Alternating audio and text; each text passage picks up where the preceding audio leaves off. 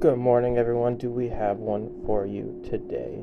Season 3 update. This one is looking good. Granted, I said that about the last one, and I think Season 2 was kind of boring. It was alright, but it was kind of boring. It introduced a lot of new features and stuff to Warzone, DMZ. Some of it worked, some of it didn't work.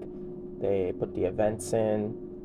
I feel like that was good. A little bit of a grind, but they're more of an easy grind, more of a passive. As you play, you get them grind.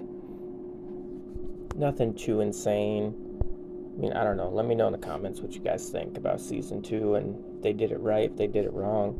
But let's dive right into this. I mean, they said it's anyone's game. That's how they come out with Season 3. It's anyone's game.